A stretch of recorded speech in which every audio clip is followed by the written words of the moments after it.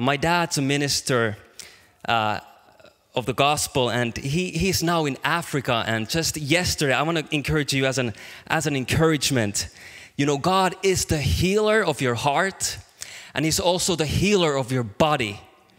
And this was so, I thought, oh man, I'm just going to share this because this is so amazing what God does. If you're believing for a miracle, believe it. May you be encouraged because you know what God is doing around the world, in our church, in Canada, in the nations, in Asia, in Africa. He can do the same. The spirit of testimony is that He will do it again, and He can do the same for you. And I want to encourage your faith and build your faith up. Just yesterday, my father, he's there ministering in Tanzania, and they were praying for a little girl, and she had a lump on her forehead, and so they prayed, and the lump disappeared. And my dad was like, my goodness, like I got to check from this girl's mother if did she really have a lump? And yeah, she did, and but no more. And one lady started to dance because all of a sudden her pain was gone, and many women pain from the stomach. Many women had there in the service pain in their stomachs, very many, and they disappeared. A man was set free from demonic spirits, was set free, was delivered, and it's just wonderful, wonderful stuff. You know, God is on the move. He is the healer of your soul and of your body, and by His stripes we are healed. Praise God. Praise God. Thank you, Jesus. Thank you, Jesus. So if you're believing, you know, for a miracle, you know, we'd love to pray for you today as well. He is moving. God is the same, you know, and man, let the healings just increase. Come on. He's the same yesterday and today and forever. You know, and they saw many things happen in the early church, and we want to see many things happen. And I just believe that, you know, the early church had great favor. It says great favor that the early church has. And I believe, you know, the favor of God is here in this house. The favor of God is in this place. And I believe prophetically that it will increase, that greater things will take place, in this house. Greater things are to come in Jesus' mighty name. Amen. Amen. Because Jesus is so good, full of grace and full of mercy and compassion and loving kindness in your life. Amen. Amen. Amen. Praise God. And let's go to the Word this morning. I want to share here, and then we'll pray and so on. It's so good to be in the house together, isn't it? This is family. This is our church. Praise God. Man, the Word of God. Let's just shortly, Lord, we just want to give this time as well. You know, we worship God through music. We worship God through serving Him, and we worship God through studying the Word, looking at the Word, exploring the Word, meditating the Word of God, and that service and worship unto the Lord. And so, Father, we thank you that we get to, in this way as well, worship you, Lord Jesus. Would you open your Word? We pray for the spirit of revelation.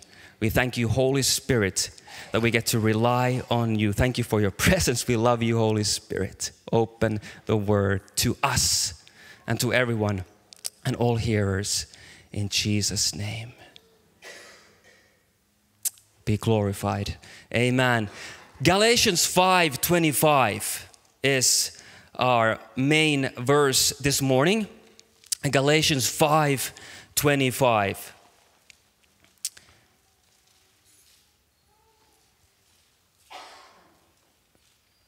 Just going to put my phone here on silent. Okay. It goes 5. So this is 5:25, and we're going to open it up a little bit more. If we live in the Spirit, let us also walk in the Spirit.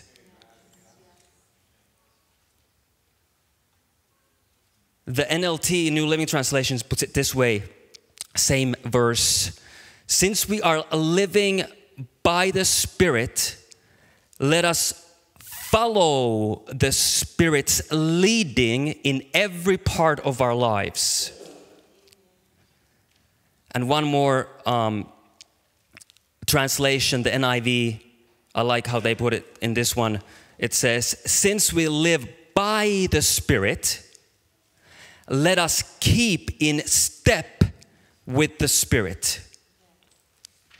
So here Paul is saying, since we have received this amazing grace, since we have believed in Jesus, since we believe in Jesus and His death and burial, since we have now believed that He is your substitute, since we now have believed that He is the forgiver of your sins, since we have now believed that He has washed away all your sins by His blood, since we have now come into this great recognition and awareness and gift of salvation through the death and burial of Jesus Christ, we are now born again. You are a new person in Christ Jesus. You have received a new identity, all because of Jesus and not because of your own works. It is the gift of God. You have believed in the death, burial, and resurrection of Jesus. And when He was raised, you were raised together with Him. And you received as a gift the Holy Spirit, who testifies, witnesses with your own spirit that you are a child of God. You are His daughter, you are His son, you are His beloved one. You are now loved by Him, accepted by Him. He's for you, He is not against you. Since we have received this great salvation, praise God. Then Paul says, therefore, then let us walk in the Spirit, in step with the Spirit. Let us then walk the talk. Let us bear fruits of the Spirit. And so we received this life of God. Let's walk in the life of God, in step with the Spirit of God. This word walk means actually to walk in an orderly manner. How many organizers here? How many of you guys like to be organized? Very organized, you know, just everything is planned and you're going in accordance with the plan and things are just super organized in your home. And, you know, it gives you, it calms you, doesn't it? It gives you peace and you know, okay, this is the thing, then it's the next thing. And I go from here to there. I'm going to go to the store. After the store, I'm going to do this errand. And then I'm going to have this meeting. And it's very organized. And I have some growth to do with that, by the way. But it's kind of the same way with the Spirit. What Paul is talking, because this walking means walking in a military rank. This Greek word. It means that it's this walking in line, by rule, keep in step. It's this. It means accordance to a particular pace. to march in military rank, and to proceed in a row, go in order. That's what the Greek word means, to walk in step with the Spirit. So it's this way of life and the way of peace that the Bible also talks about.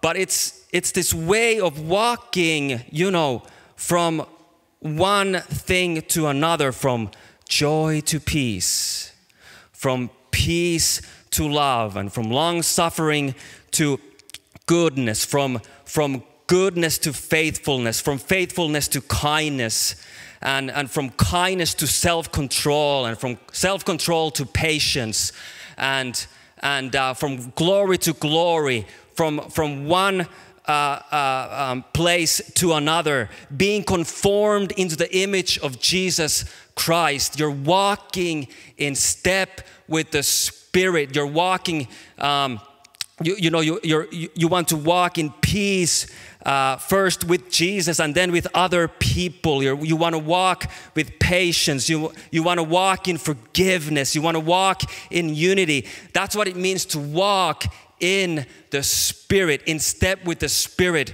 of God. That's what Paul is saying. And a lot of it is to do with our mind.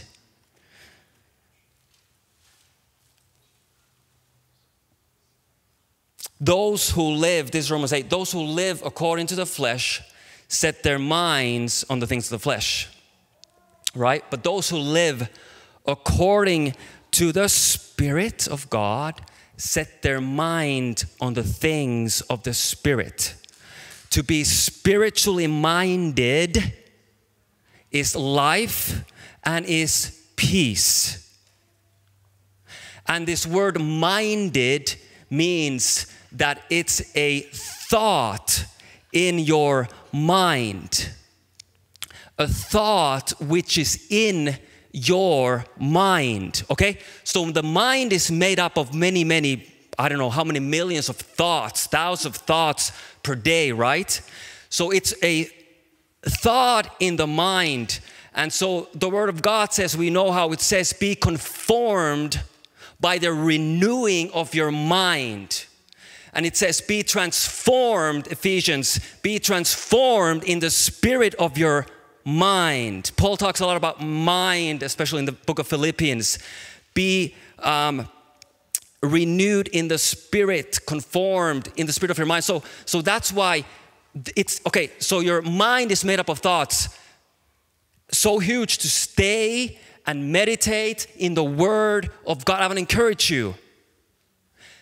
Stay in the Word of God. Meditate in the Word of God. Fill your thoughts with the thoughts of God, with the thoughts that are in the Bible. So it's because it's minded, it's the thought in the mind. So walk in accordance with the thoughts of God, in step with the Spirit of God. So the thoughts of God are in your mind, and then you are walking the talk. You are walking the talk when you are walking in obedience with those thoughts that are from the Bible.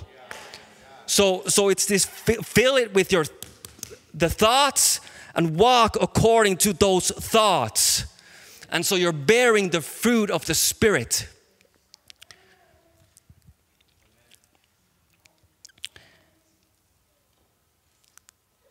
Reckon. I love Romans chapter 6. But just one verse from there. Reckon yourselves to be dead indeed to sin, but alive to God in Christ Jesus our Lord. So reckon, it's to do, again, that word means to think that way. Consider yourself to be dead to sin. Consider yourself to be dead and consider your old nature to be dead, because that's what Jesus did on the cross for you. He buried your old nature and He resurrected, to a newness of life, and you in Him. So consider yourself to be dead indeed to sin, okay, but alive to God in Christ Jesus our Lord. Now, when we look at Galatians 5, what we talked about walk, walk in the Spirit. If you live in the Spirit, then therefore walk in the Spirit. So when we look at the context, very interesting, when we look at the context of this, it says, I'm just going to read from verse 16. This is Galatians chapter 5 and verse 16. Just going to read a few parts there to give a bit of a context. I say then, walk in the Spirit, and you shall not fulfill the lust of the flesh. For the flesh lusts against the Spirit, and the Spirit against the flesh. And these are contrary to one another, so that you do not do the things that you wish. But if you are led by the Spirit, you are not under the law. And the Bible talks about being led. Those who are led by the Spirit of God are sons of God. Okay? So we are carried. This word leading means to be carried by Him. So everybody who it's again being led with the Spirit of God, with those thoughts that He puts in your mind from the Word of God. And so being led. But anyway, it says then, now the works of the flesh are evident: adultery, fornication, uncleanness, lewdness, idolatry, sorcery, hatred, contentions, jealousies, outbursts of wrath, selfish ambitions, dissensions, heresies, envy, murders, drunkenness, revelries, and the like, of which I tell you beforehand, just as I also told you in time past, that those who practice such things will not inherit the kingdom of God. But the fruit of the Spirit is love, joy, peace, long-suffering, kindness, goodness, faithfulness, gentleness, self-control. Against such there is no law. And those who are Christ's have crucified the flesh with its passions and desires. And then it says, if we live in the Spirit, let us also walk in the Spirit. Now, watch what Paul says before he says all this. In verse 14. And watch what Paul says after he says all this.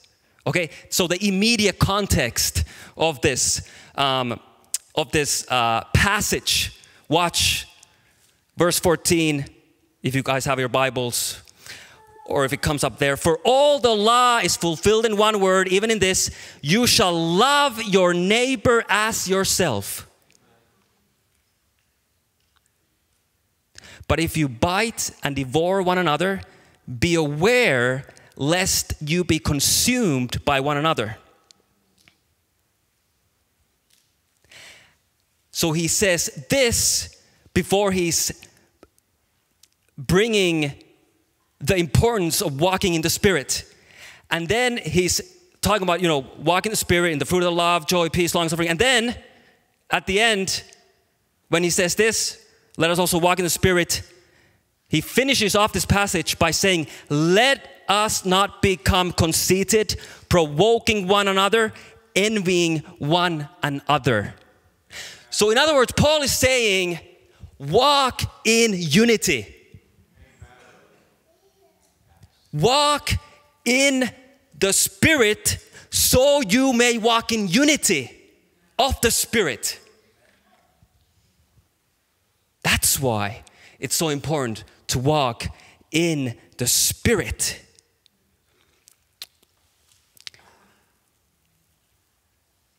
In Ephesians, Paul talks about the importance of the spirit of unity and unity in the church. In Philippians, he's talking about the same thing. Then he's talking about in the book of Galatians. Paul talks a lot about the importance of unity. Because when we walk in the Spirit, we are walking in unity. When we are not walking in unity as a church in the body of Christ, I'm talking about, the general body of Christ, then we are not walking in Spirit. So he's saying in Ephesians 4,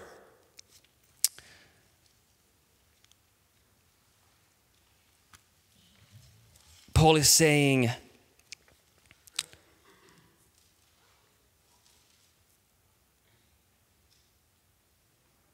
in chapter 1, Ephesians 4, He's saying, I therefore, the prisoner of the Lord, beseech you to walk worthy. Again, walk.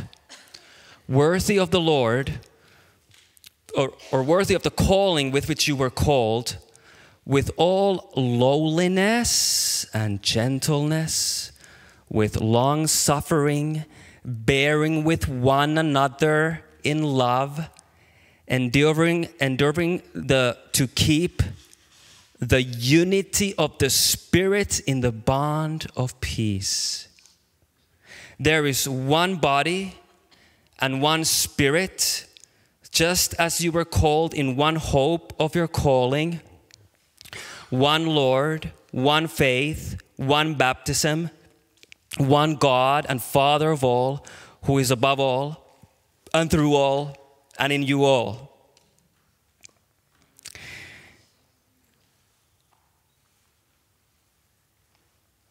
Paul is describing unity as one, as oneness. Remember that Jews and Gentiles were having a lot of conflicts. Okay, they were against each other. And they had conflicts over circumcision and legalism and so on. And, a Jew would not enter a Gentile home, and, the Gentiles, they really didn't like the Jews, and the Gentiles did not like at all their legalism and the practices of legalism and ceremonial laws and its requirements of purity and so on. They were against each other.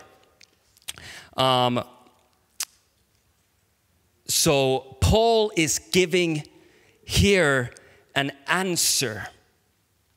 And what he's saying here is that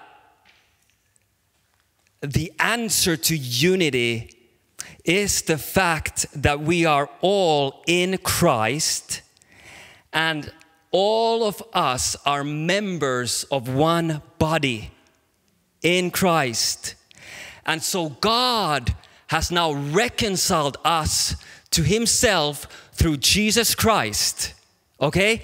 And then he has reconciled us together. Isn't that beautiful? The body of Christ, he has reconciled us together to be one. It says in Ephesians 2:16 that he might reconcile both to God in one body through the cross and put the hostility to death by it. So Paul is saying, be reconciled to Jesus. Be reconciled to Jesus. And so when we are reconciled to Jesus Christ, and when this is okay, this is okay. When things with God are good, then this can be good. So he's pointing to Jesus, that Jesus is the reconciler. He is the one who gives you peace. He's the one who reconciles, and he's the one who brings the body together. Because when the body is together in the spirit of the bond of peace and unity, man, I'm telling you, it's so powerful. Because that's how God has planned it and purposed it to be. And when every member are doing and working in its function and calling, the body grows and is being edified. And so it's so powerful. And I just wanted to bring this out because God is doing something great. And so when he's growing and things are growing, it's so important that the body of Christ, even more so, walks in unity. Because when the body of Christ walks in spirit, it walks in unity, and when it walks in unity, it is growing. The body of Christ is growing, and this we see here. It's interesting how Paul puts these things together, and he's saying, very interestingly here that before he's reading this, that, therefore, walk worthy of the Lord. Before this, right after this, he's talking about the spiritual gifts and the body of Christ. So first he's saying, walk in this lowliness and gentleness. And then he's saying,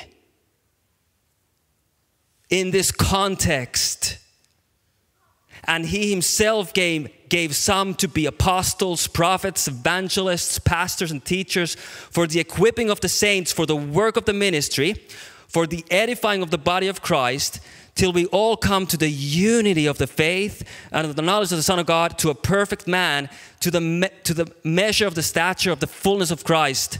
Okay? That we should no longer be children, tossed to and fro and carried about with every wind of doctrine, by trickery of men, in the cunning of craftiness of deceitful plotting, but speaking truth in love may grow up in all things into him who is the head, Christ, from whom the whole body, joined and knit together by what every joint supplies, according to the effective working by which every part does its share, causes growth of the body for the edifying of itself in love. So Paul is saying, walking unity. And when we're walking in unity, this is what is happening. The body is being edified. How great is that? How beautiful is that? And Paul talks about the importance again in Philippians. Only let your conduct, this is chapter 1 and verse 27, he's saying, only let your conduct be worthy of the gospel of Christ, so that whether I come and see you or I'm absent, I may hear of your affairs, that you stand fast, again, in one spirit, with one mind, striving together for the faith of the gospel. Therefore, if there's any consolation, if any comfort of love, if any fellowship of the Spirit. So the fellowship of the Spirit is in the midst of unity. If there's any fellowship of the Spirit, if any affection and mercy, fulfill my joy by being, again, like-minded, having the same love, being of one accord, of one mind. Let nothing be done through selfish ambition or conceit, but in lowliness of, this is so beautiful, but in lowliness of mind, let each esteem others better than himself. Let each of you look out not only for his own interests, but also for the interests of others. Okay? And then he's giving the example of how Christ humbled himself and became like one of us. Took on the form of humanity.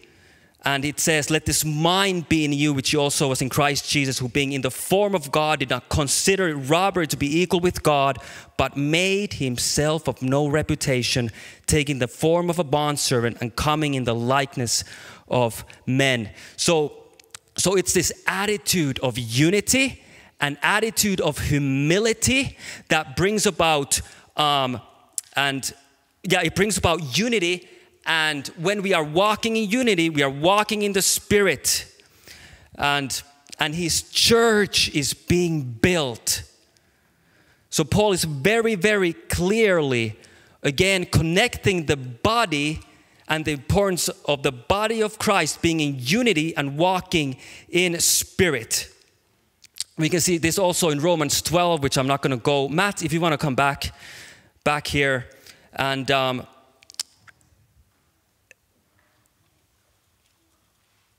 he's building his church. He's building his church.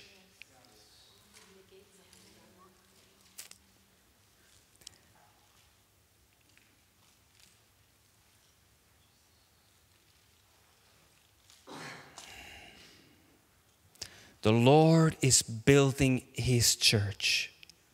He is the cornerstone. He himself is the rock.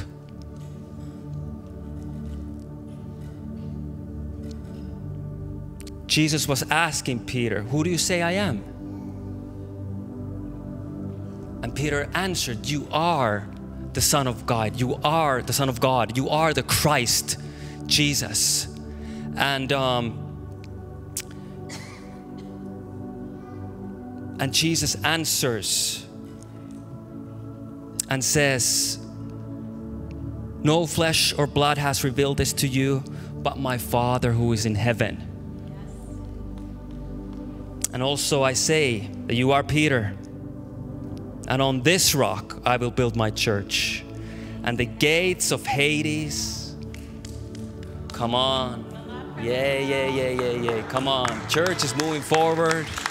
The gates of Hades shall not prevail. He's doing something great. And I will give you the keys of the kingdom of heaven, and whatever you bind on earth will be bound in heaven, and whatever you loose on earth will be loosed in heaven. It's all about Christ and His church. Therefore, walk in the Spirit and in the spirit of unity, so the church can be built up, so He can prepare His church. In the New Testament, it talks about 4 times about the day of the coming of the Lord, 3 times in the book of Philippians. And he's talking about the importance of having the same mind, the importance of going towards the same direction, his body moving towards the same goal, same direction, walking in the spirit of unity, hand by hand, hand in hand. Praise God. Praise God. And that's what it means to walk in the Spirit. Thank you, Jesus. Brother Hank, would you come up here and just pray a blessing over, Father's blessing over us. Hank serves as an elder, as one of our elders. And let's just stand up and lift our hearts to the Lord. We're going to open up the altars here. If you need prayer for anything that's on your heart, we'd love to pray for you. We have the prayer team coming up as well. And after Hank has prayed, we're going to open up the altars. Thank you, Lord. Thank you for living waters. Thank you, Holy Spirit, that you are moving among our midst. Thank you, Jesus, what you're doing in our church. Thank you what you're doing in the city.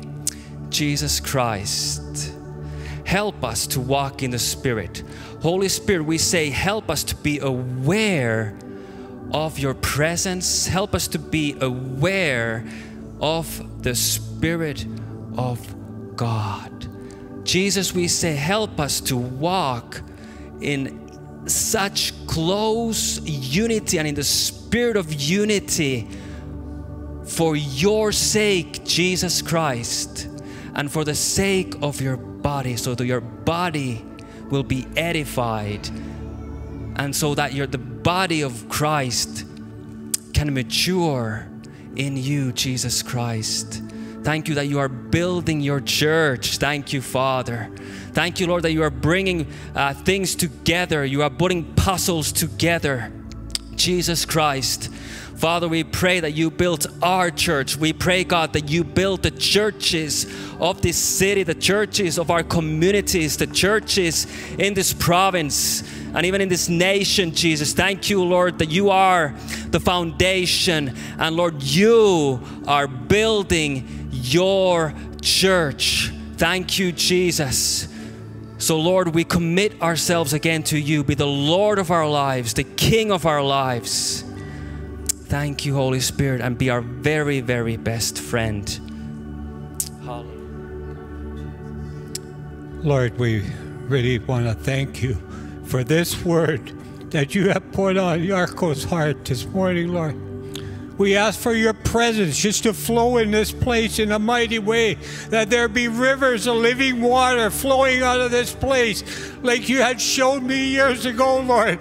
That these rivers will be flowing from this place, through this place, into the city, into the dark areas, Lord, to take away all of that nonsense that is affecting our lives nowadays, Lord, that the media is pushing on us, Lord. But we ask for your blessings to flow into our lives. The word that was spoken this morning, that it would become live in our hearts, Lord.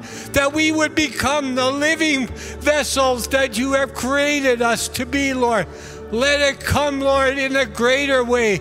Let it affect our lives. Let it affect the neighborhood. Let it affect the city. And let it affect the province and into the ends of the earth, Lord. Come, Holy Spirit. Thank you for your blessings this morning, Lord. Thank you for your blessings. Thank you, Jesus. In Jesus' name, amen. Hallelujah. Hallelujah. Father, we thank you for your presence. We thank you for your presence, living waters here today, living waters this morning, the waters of your goodness, the waters of your grace, the waters of your unconditional love and mercy and kindness in our lives. Thank you, Father. Thank you, Father. We receive it.